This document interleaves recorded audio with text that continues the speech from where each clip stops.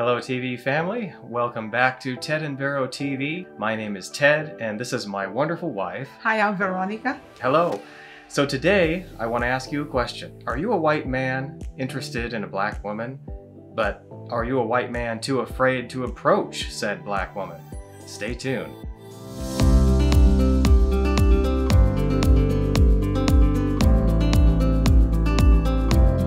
So if this is you, we want to offer some advice today. As you can see, I was in your shoes and I was interested in a black woman, and this is where we are today.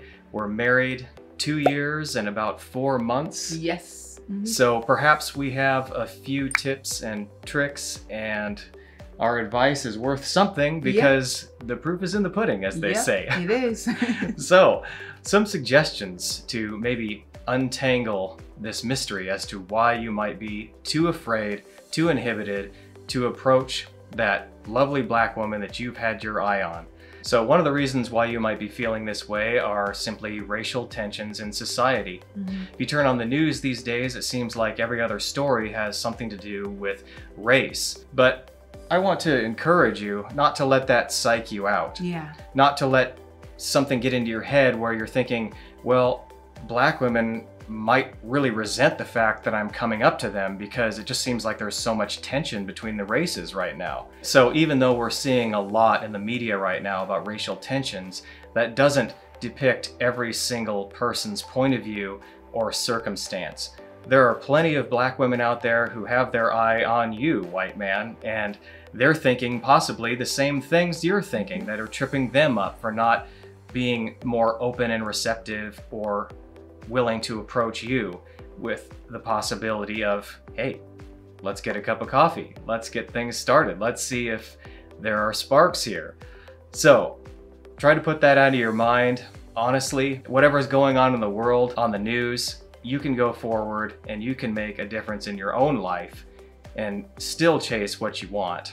Yeah, we are all one and we've come so far. As a nation, the United States has come very far, and I, for one, I'm so grateful for that. A lot has changed. I know we've mentioned this in our previous video, coming from the time of Mr. and Mrs. Loving. You know, all that has changed. There is an opportunity out there. When it comes to the media, anything that is happening currently in the world does not stop us. You just have to find a person that has a good character, someone you can connect with, someone that has love for you, you know, someone that you're on the same vibration. And for us Christians, someone, if the person is a believer, it's even a plus, someone that is a believer, someone that you can serve God with, you know. So open up your heart and don't let everything that has happened in the past or what is currently happening in our society prevent you from loving the person that God has for you to love. Well said. And mentioning Mr. and Mrs. Loving actually was a great example, because even if there are going to be challenges along the way, it's worth fighting for. What you want is worth fighting for, and who you love is worth fighting for. So don't let it stop you. And something else that might be tripping you up is maybe you're thinking, I don't know enough about her culture. I'm going to be in way too deep. It's already nerve-wracking thinking about approaching her in the first place, and I just don't know necessarily where she's coming from. She comes from a different background. She comes from a different world, potentially, as my wife is originally from Ghana, and I've always lived in the United States. And it can be kind of intimidating to think, how is that going to work? Are we even going to be able to like connect and relate in the way that matters most?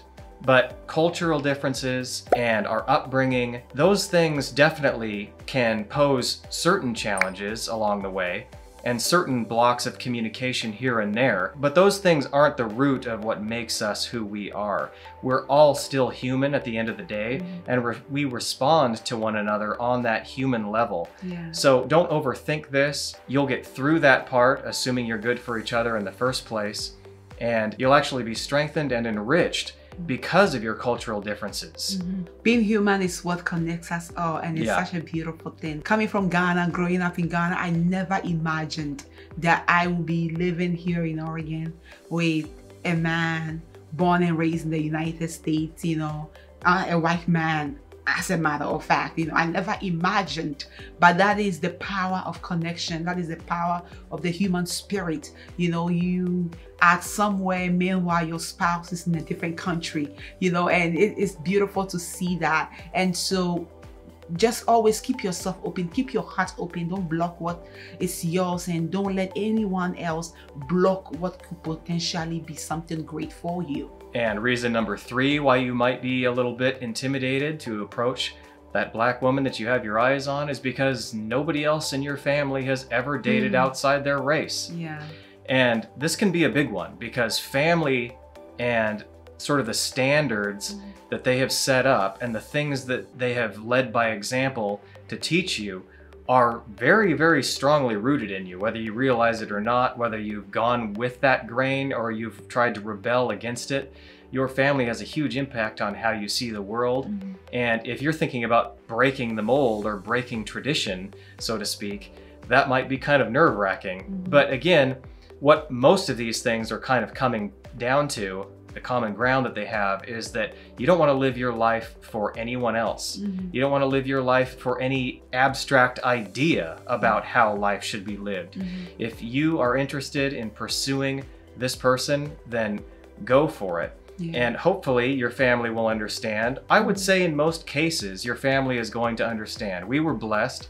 Nobody in my family made me feel anything other than full support when I entered into this relationship. And as far as I know, it was the same thing on Veronica's side of the family. So regardless, even if they do have something negative to say about it, or they say that's not how things are done in this family, or whatever your situation is, again, just be brave, be self-confident, go forward and get what you want. That's where your destiny is.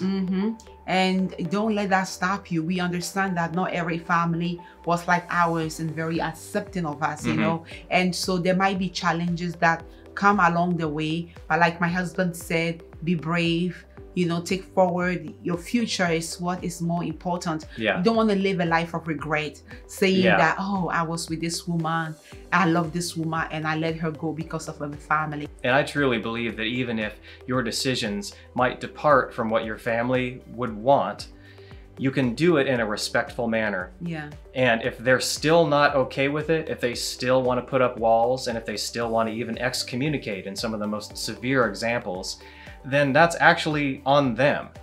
As long as you are holding the banner of peace while saying, this is what I want, this is who I love, and this is who I am, everything will work out.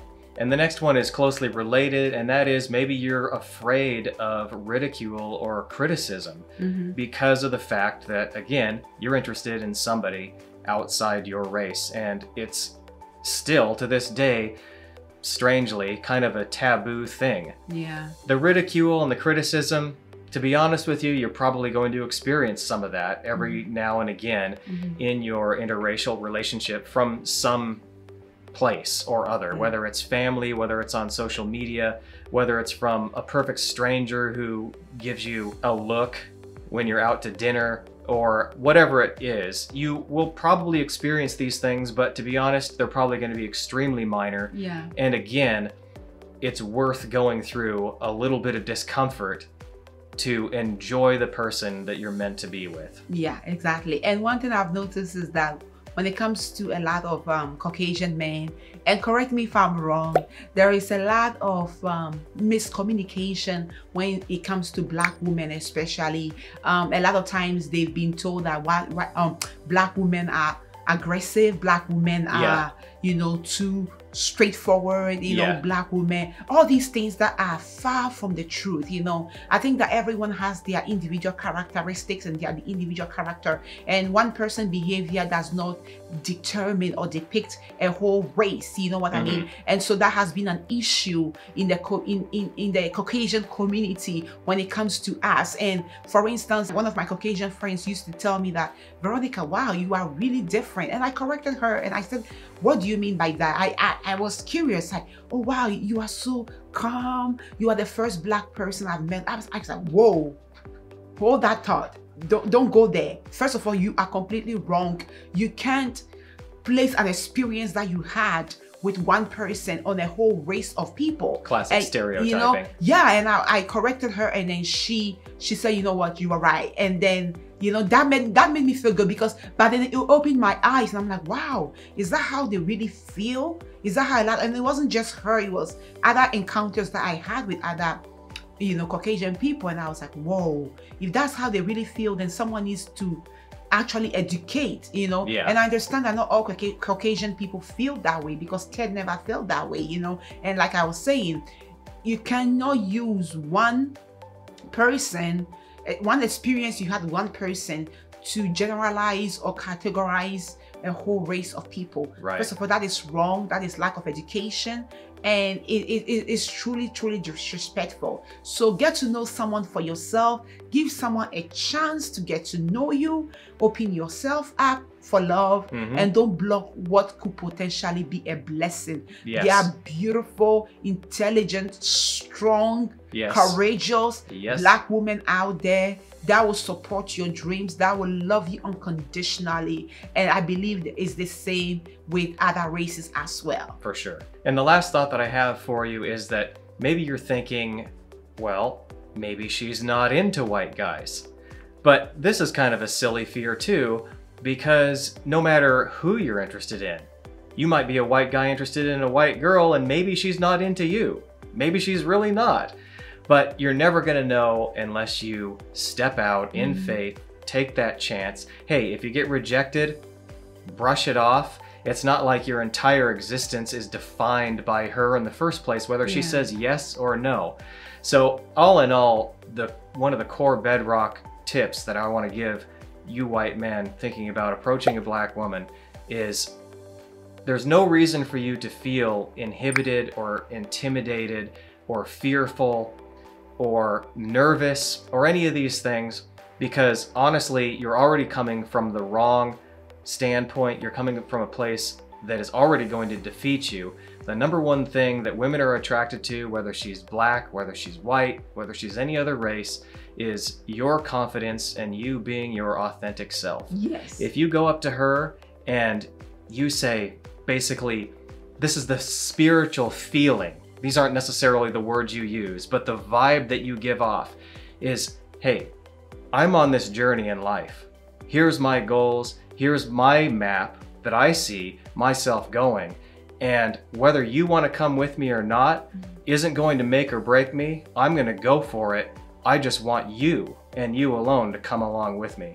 Believe me, if that's how you're approaching her, 9 times out of 10, maybe even more, she's going to be really shocked and pleasantly surprised and incredibly attracted to you no matter what you look like, no matter what color your skin is, because you're exhibiting strength, you're exhibiting your manhood, and you're exhibiting that confidence that so many women are looking for in men and sadly is so hard to find. And women love men that are loving, they are kind, they are generous. Women want to feel nurtured, they want to be taken care of, and so if you're a man and you give a woman that, then it will be vice versa. So be your authentic self, like Ted said. Go out there and find the one that is for you. Don't wait too long. Make the move, let it happen. At the end of the day, be a human, be kind, be loving, be generous, just be nurturing and take care of that woman that you have been given. God bless you all, and thank you so much for joining us again on another episode of Ted and Vero TV. Don't forget to like and to subscribe. And if you have any comment, any suggestions, any advice, even for us, please leave in the comment below. Have a wonderful day, everybody. We'll see you next time. See you next time. Bye-bye. Bye-bye.